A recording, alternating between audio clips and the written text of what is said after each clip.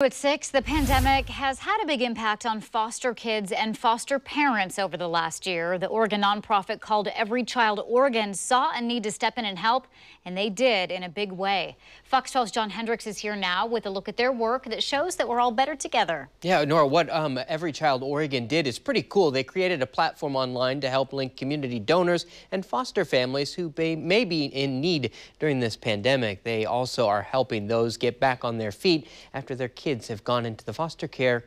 It's critical work in starting a new path in life.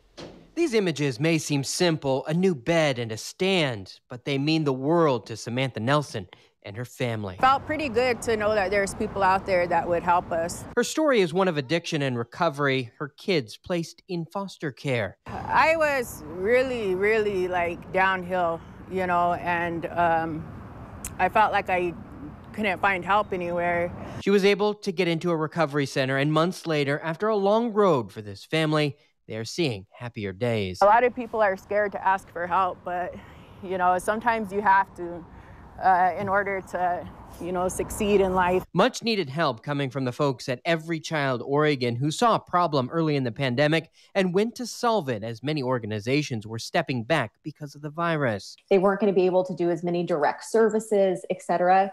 Just put us in this place of asking this big question, like, what is ours to do and how can we mobilize community, because that's kind of our MO, to help to respond to this. They created an online platform called My Neighbor, which linked those who want to help with those who need help in the foster care system during such a tough year. More than 4,000 neighbors stepped up to donate things to foster families, everything from diapers to school supplies, all totaling $223,000 in help and countless hours to deliver it all. It's not just send a check to X organization. It's like, while you're at the store, these are the groceries that this family needs, and could you purchase them and we'll drop them off. Valuable help for Nelson and her family. Help they someday hope to pay forward. When I really get on my feet and, you know, just to give back to the community that gave to us.